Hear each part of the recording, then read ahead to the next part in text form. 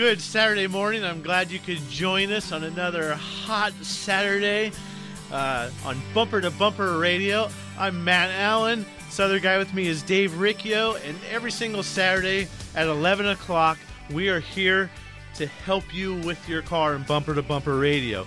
You, the motoring public, we want you to have a better overall car experience, whether it's a repair, a new purchase, you're in the shop and you've got a question you need to have answered, we're here for you. And if you want to get involved in the show, don't be shy. Just give us a call, 602-277-5827, 602-277-KTAR.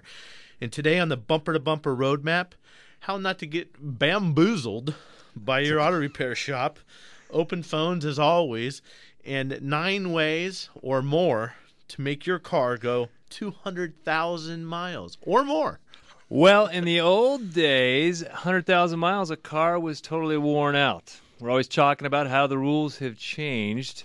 I came across an article that talks about the 9 ways to get your car to go 200,000 miles.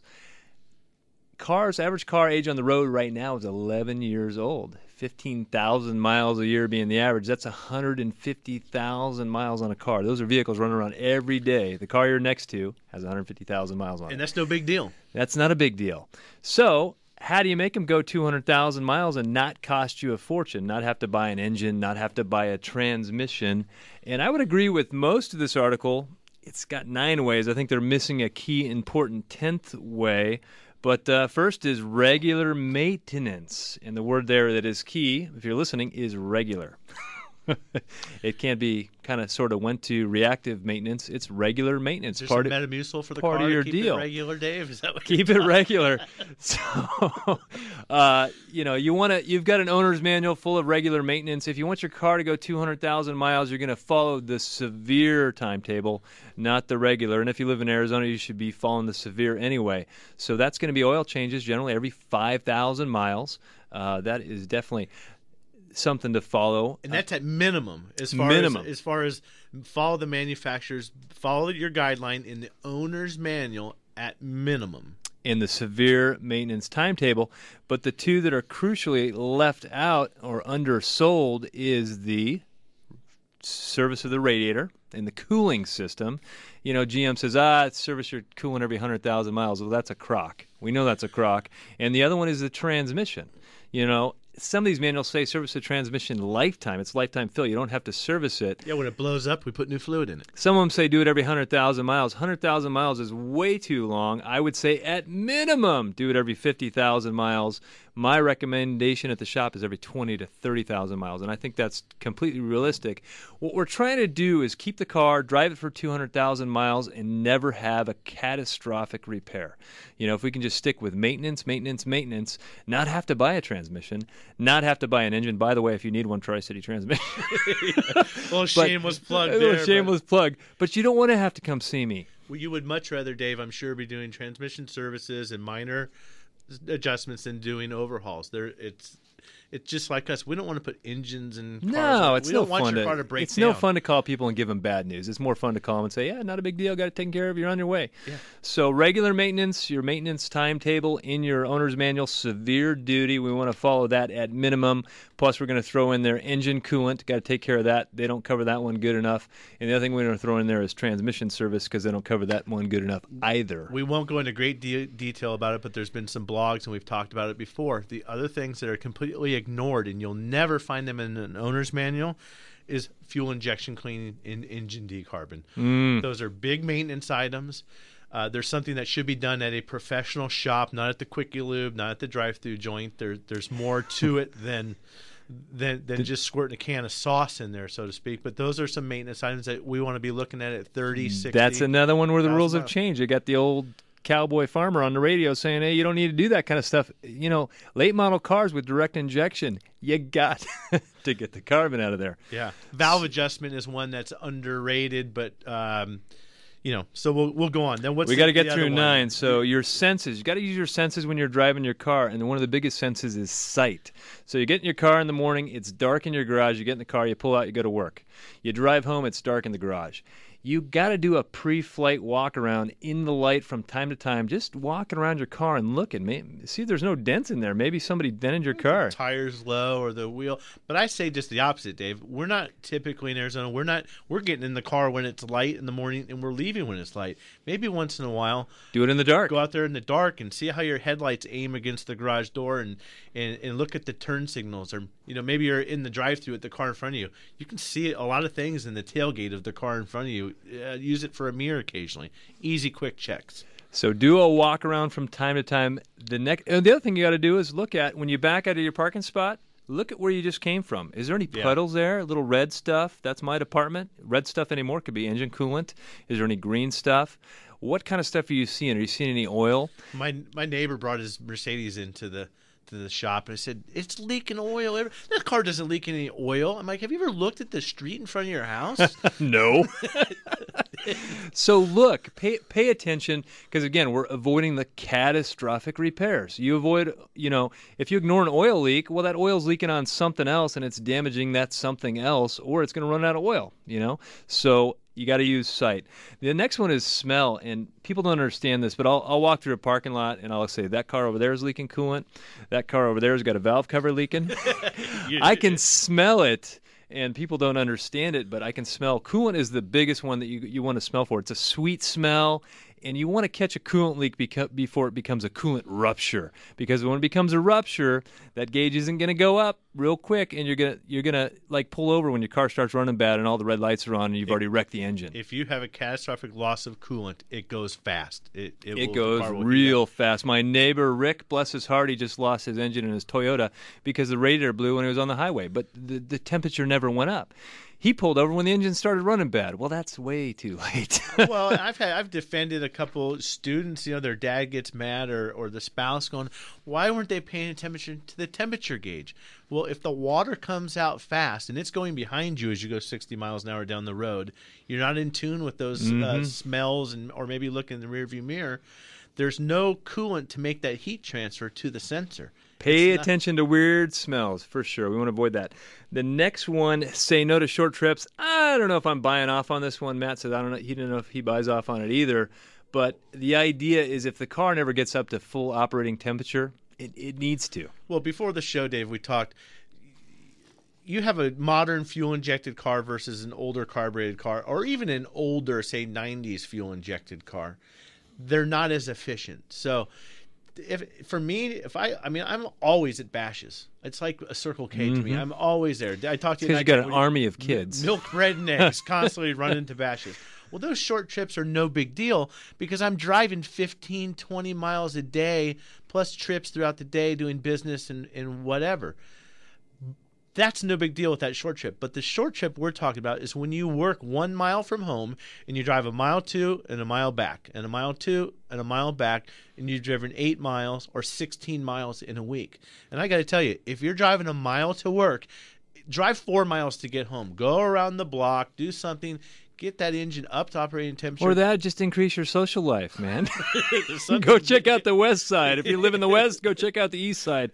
It's like a different country the last time I checked. I don't know about you sometimes. So, short drives, use synthetic oil. Hey, again, this car, we're not worried about, we want it to last 200,000 miles, and at 200,000 miles, we don't want to have some big catastrophic thing, because at 200,000 miles, if we decide to part with it, it still is valuable to somebody else.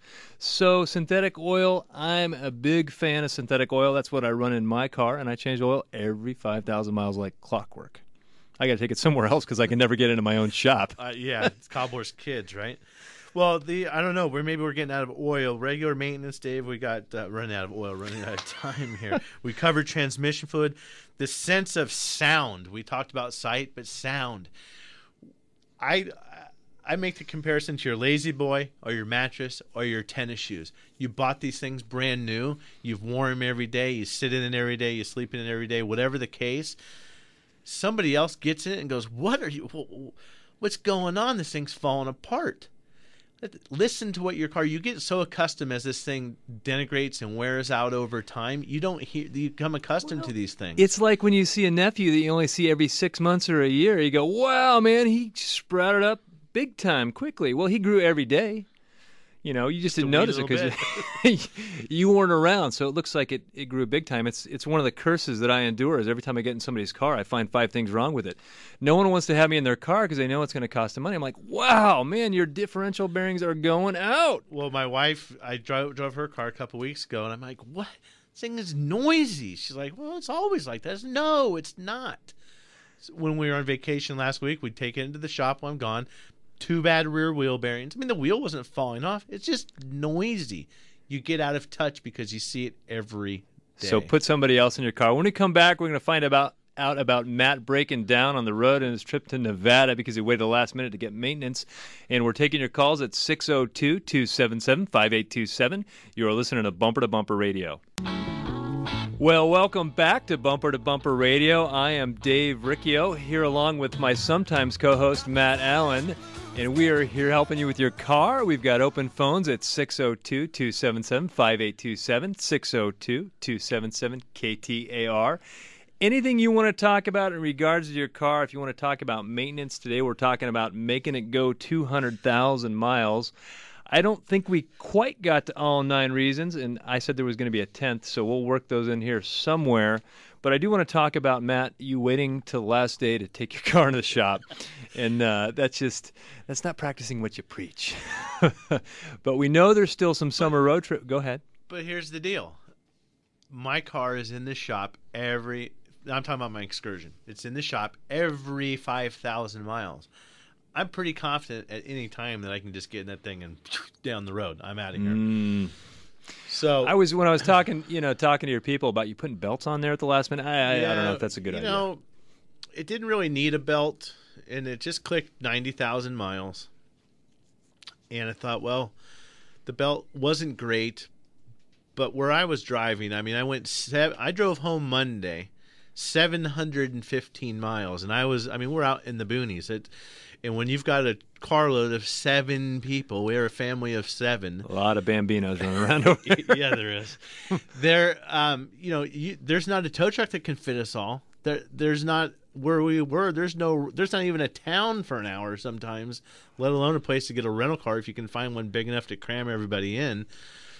So I did belt and belt tensioners kind of at the last minute, but I did have a problem. Luckily, it wasn't a breakdown issue, but my air conditioner quit blowing out of the right spot. It was blowing out of the dashboard instead of out of the vents. It just suddenly started happening. Still was able to keep the car cool, but I'll tell you what, there's something about having that air blowing on you. I guess it's the ceiling fan effect. The room is really no cooler. It sounds really swampy to me. On the leather seats, yeah, it's a little uncomfortable.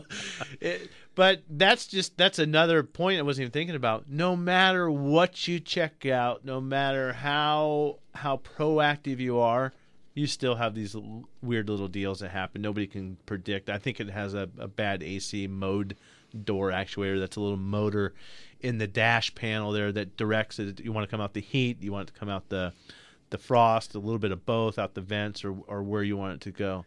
So you can never predict the stuff, and it's still got 715 miles worth of bugs plastered all over it, rolled in here Monday night, and I guess I'll spend the afternoon at the car wash. Well, up first this segment, we're going to go with Bill in Chandler. Looks like he's got a 2008 Dodge Nitro. Go ahead, Bill. You are on Bumper to Bumper Radio. Yes, air conditioning problem. My air conditioner works perfect about 75% of the time, and no rhyme or reason. In the morning at 90 degrees or in the afternoon at 108 degrees, the air will be blowing cold and then disappear. Park the car, get back in, it might work again. Shut it off, turn it back on. 10 minutes later, it might work again or it might not. When you say, is it still blowing? In other words, we still have airflow? We still have airflow, but it's warm. But the temperature's warm. Don't talk to Matt. Apparently his doesn't work either. So yeah. No, mine Most blows of the problems cold. with air conditioning, I understand, be it the blend door motors or compressor not running or low on Freon, but when it works, it's cold. Well, you have to turn it down. I would say in this case, it's not a refrigerant issue. It's not low on charge. Although it may be low on charge, it wouldn't be uncommon to find a 2008 car low on charge. Yeah, well, the other idea was I just had it at the dealer a little over a month ago, and I explained this whole situation to them, working great and then not working, and they gave me a estimate of $431 to replace O-rings on the condenser. which they didn't address my issues, so I didn't get that done at the time. And here it is a month and a half later, and it still works 75% of the time. Okay, Either perfect or not at all. That shows my point that it's probably. I mean, you very well may need a service, but that's not your problem. So electrical issue. I would imagine there's an intermittent electrical issue going on, whether you have a relay or some kind of controller that's failing. There's something that's not telling that compressor to come on, or maybe there is something. Maybe it is being told to come on. So you might be able to tell if you open the hood, turn the air conditioner on, and it's not blowing cold, but yet both radiator fans come on. You also look down and see if that compressor, the actual center part of it's spinning. Is the compressor really running? Because you'll see that clutch coming on and off. Click, click, click, click. Right. And you can So see maybe that happen. maybe there's power to it, and that the electronic coil or the coil inside the magnet is not working anymore. So there's a couple. It's definitely an electrical issue. It's just you got to back into it and find it. And somebody needs to duplicate the problem. I like what he said. They tried to tell me I needed O-rings, compressor this. He said it didn't address my concern. That is really what you want to do, Bill. He said, okay, here's my problem. Okay, somebody offers you something that doesn't fix your problem. You were completely right not to do it. So as consumers, when you have a concern, bring it in and you say, okay, how does this resolve my concern? Because that's really what you want to get to. You don't want them to say, your real problem is the intermittent AC issue. You don't have a problem with this thing blowing cold. So it may seem like there's little differences in what people ask and what people say. And this is another one I harp on. The automotive invoice should have your concern. What you said in your words should be listed on there, and then it should have what they found to be the cause for your concern, and then their recommendations. So I'm telling everybody, 3 C's on an auto repair invoice. And 4, I interrupted you the other day, but confirmation is the last one. Complaint or concern, the cause, what caused the failure.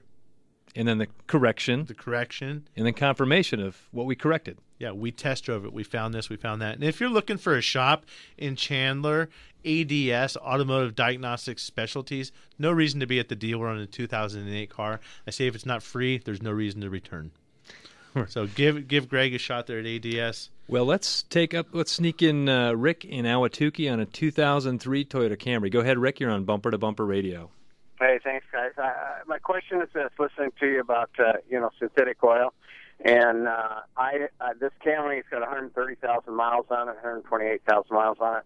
And at what point does it make sense not to switch to synthetic oil? And also, on my Harley, I often question it. I'm using regular oil on both vehicles, and but I listen to all the pros of synthetic. But I've heard people say, "Oh God, no, don't switch at this point." So appreciate your comments. Thanks, guys.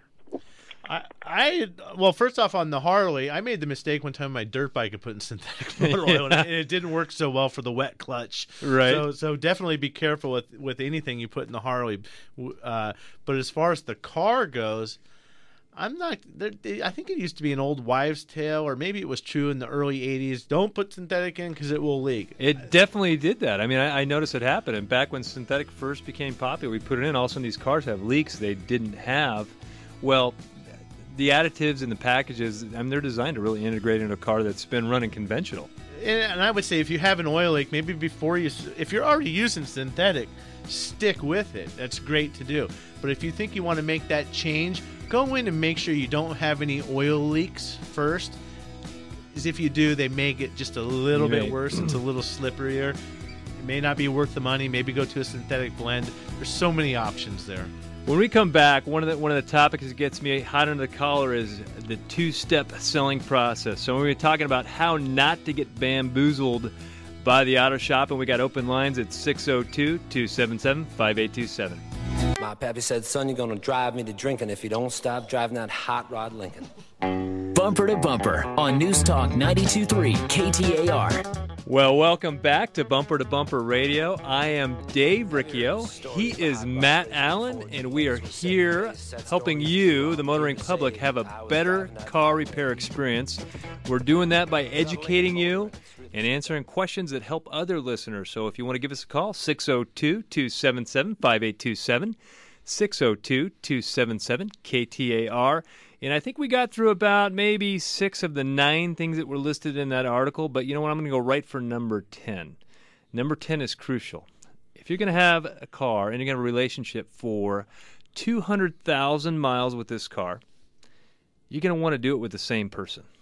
You know, you're not going to go shop hopping, shop to shop, because you're going to spend way more money in the long run by having a bunch of people hodgepodge repair your car.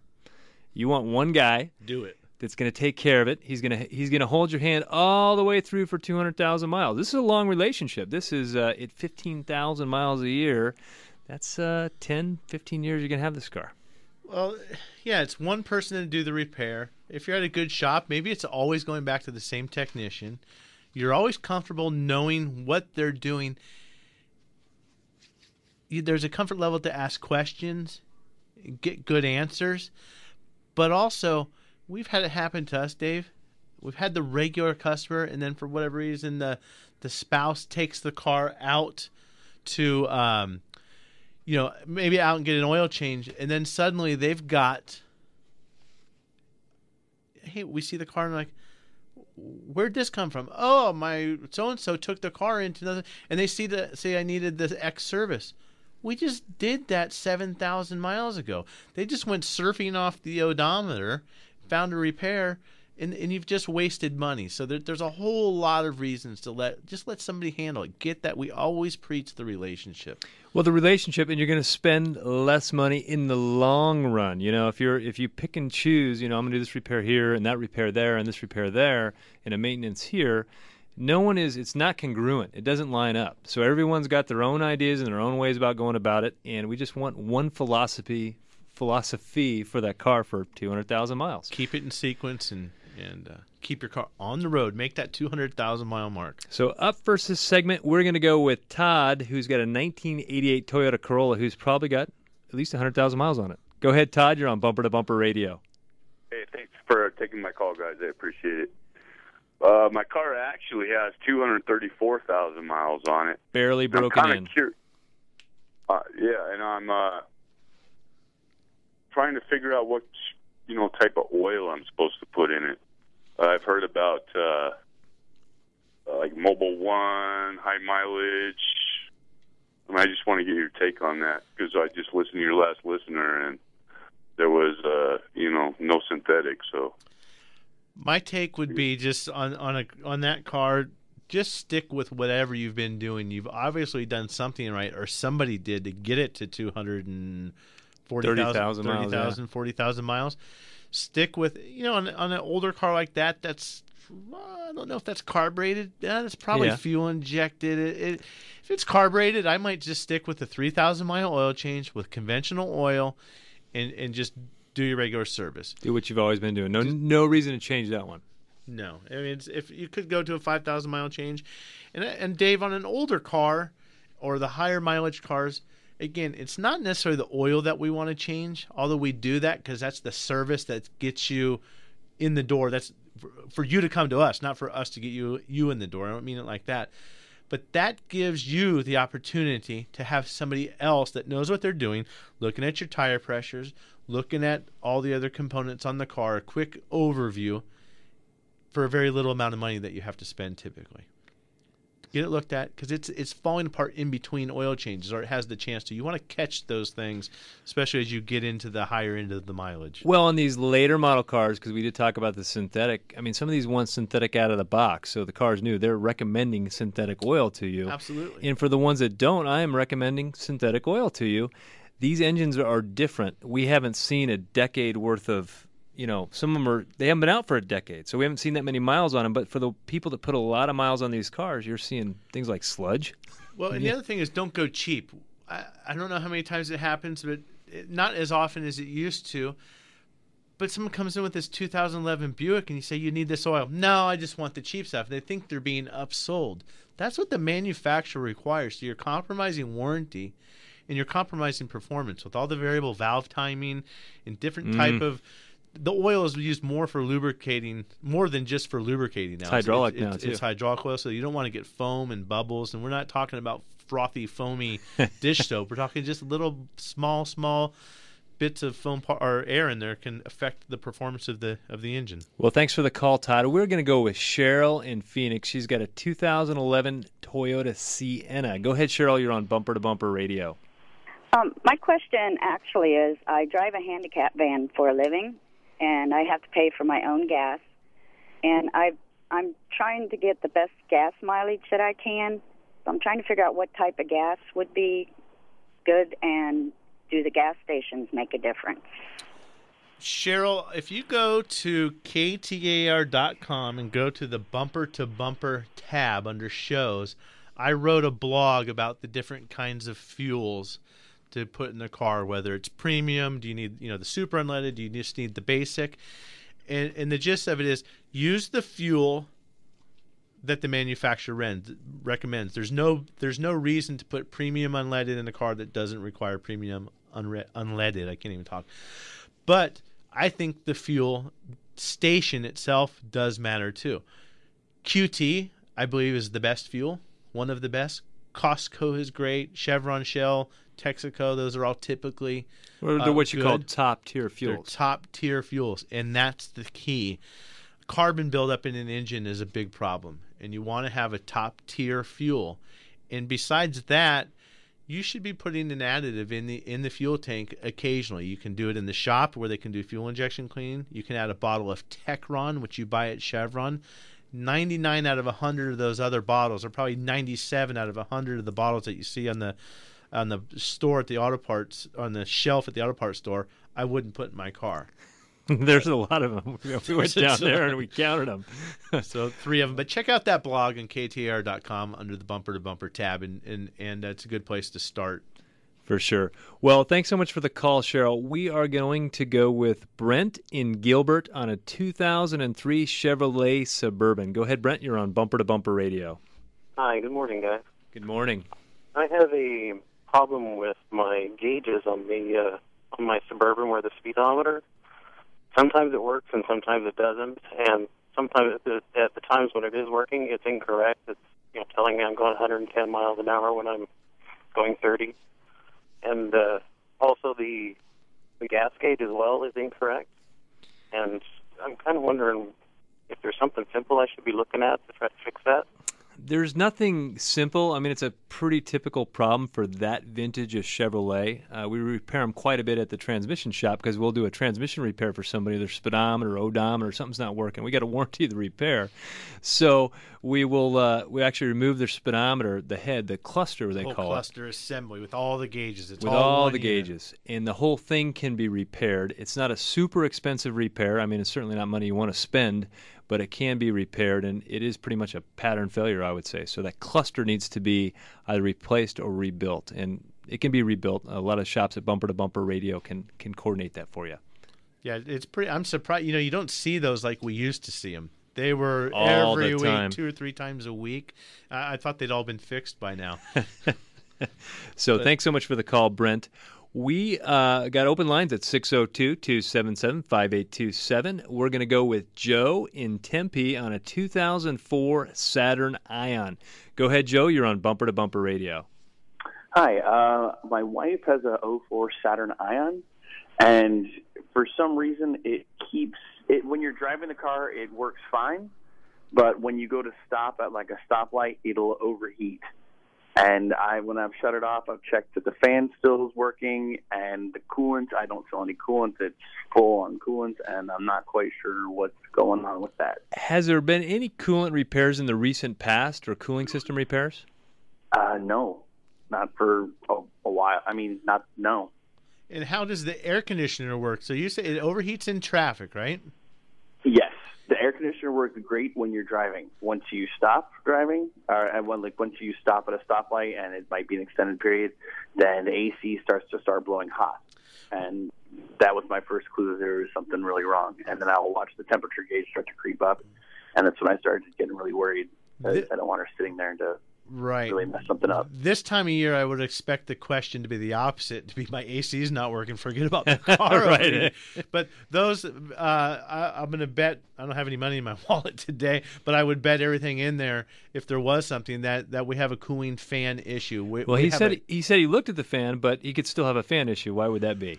Well, they're intermittent. Sometimes the fan's not working. It's a multi-speed fan, so it could be blowing on a low. That same fan may run at 2 or 3 different speeds, depending on what duty cycle the computer runs the relay, or however that particular system works.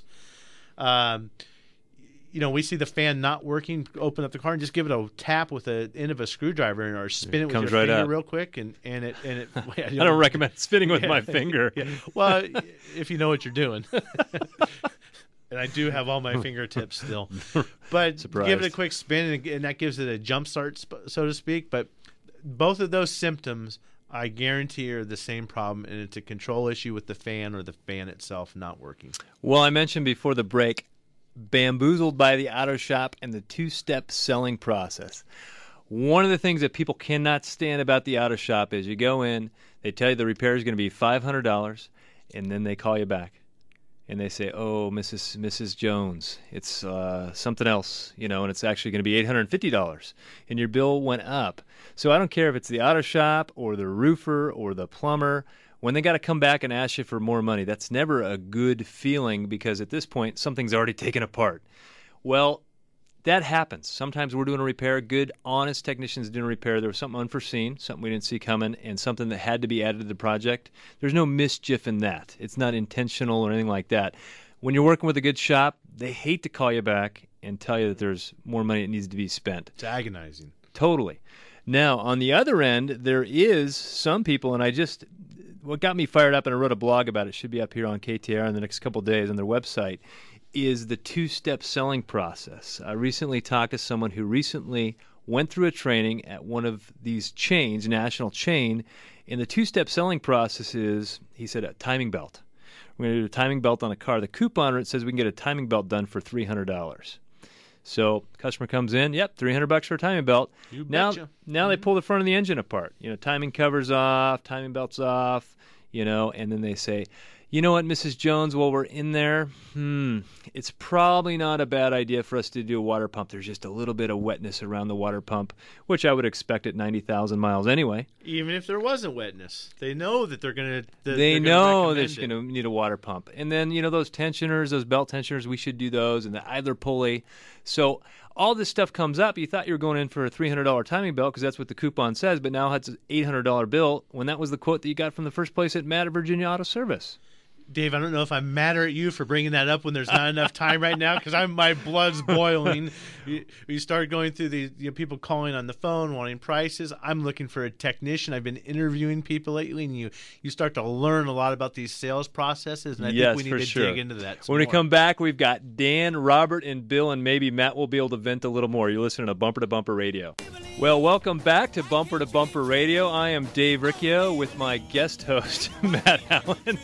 Feels like guest lately. He takes a way more vacation time than I do. I've been gone a lot this year on Saturdays for some reason, but never leave your wingman. No, I think we'll keep it on 100% full throttle for the rest of the year. Besides you, I'm not expecting any time off. I think you're gone. I got maybe one or two, but I'm here for the long haul. So anyway, before we talked, bamboozled by the auto shop, the two-step selling process. They take your car apart, and then they tell you about all the ancillary items that you should have known about up front.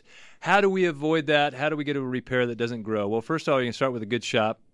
If you need one, bumpertobumperradio.com. Someone you have a relationship with, and don't go like menu pricing stuff over the phone and shop hopping. You want a good relationship.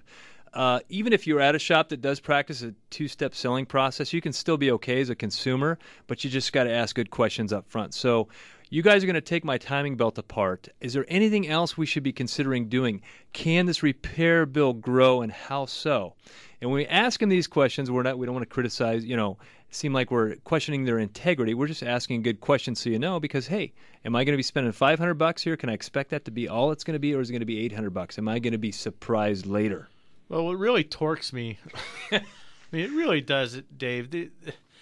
You're right. You've got to ask good questions, and if you catch yourself in that situation, you may know it because they're going to start fumbling what they say. And not everybody's a slick talker. I mean, we're not all salespeople, and there's great service advisors that aren't the slick salesmen that don't always have the right answer or don't respond. Just because someone's stumbling a little bit, it doesn't mean anything necessarily, but ask the questions. It really just tans my backside when they know this. They know, and the time belt's the perfect example. I think there's some brake issues that are a perfect example. They know going into it, but they rope you in the door. two-step selling process is another name for bait and switch. And it's not that, it's just that they get your business away from the honest guy. So the honest guy was going to tell you $800 for this timing belt thing and the tensioners and the water pump and the couple of radiator hoses and all that stuff. He's going to say, hey, for me to do a great job in your car that you're going to keep for another 100,000 miles, it's going to cost me $800. Well, that guy still may do all those things. You just may not know about them up front. So you got lured out of the honest shop, and you've been brought into a shop that's going to use these little manipulative sales practices. And it's manipulative, and I just never support manipulative businesses. Well, and I think the other thing, too, is people are tuned into we're pre-programmed into what's the price. And I've always, I tend to pick the higher price thing just because I think it's better. I'm not always right in that case, whether it's the television or having some guy, the pest control guy, we've got this or that. I want the better thing. Because I hate doing it twice, because it always costs me more money in the long run. If that, the TV breaks and I got to buy a second TV, now the first one was $800, and so I went with that. Now I had to buy it twice. Now that's $1,600. If I would have spent $1,100, I'd be in good shape.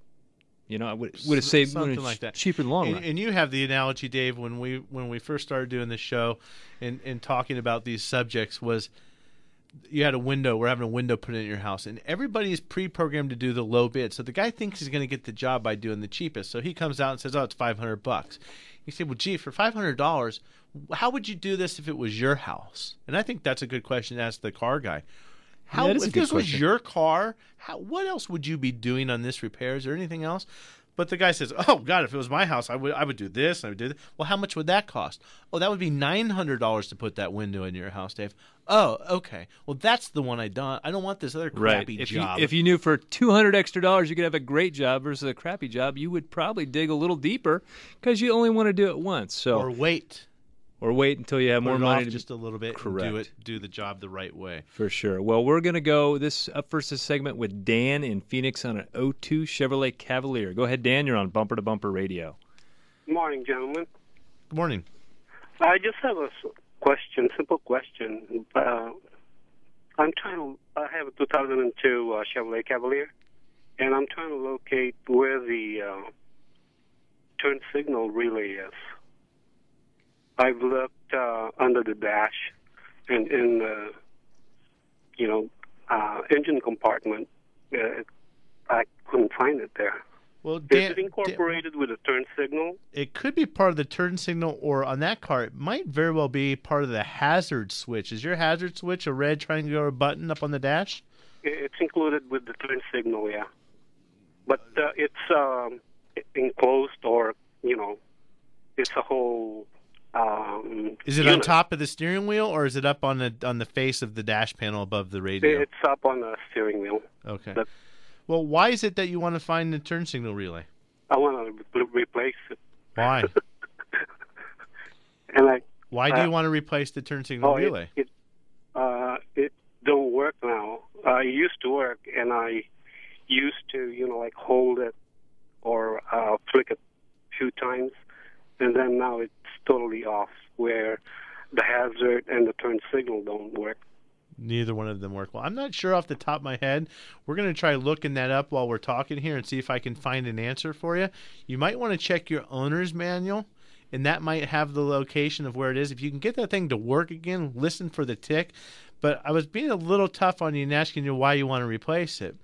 And this goes into working. Now, this is probably a cheap example and may not the best example. Why do you want to replace it? Well, it's not working. Well, how do you know? You don't even know where it is to test it to see if it's any good or not.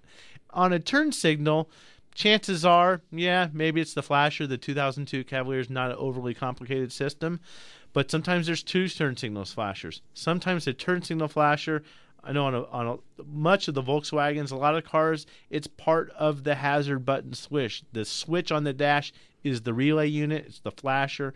It's the whole 9 yards, and they're not cheap. So we need to find it to do the test, to check, not necessarily to replace it, although that one might be a $5 deal.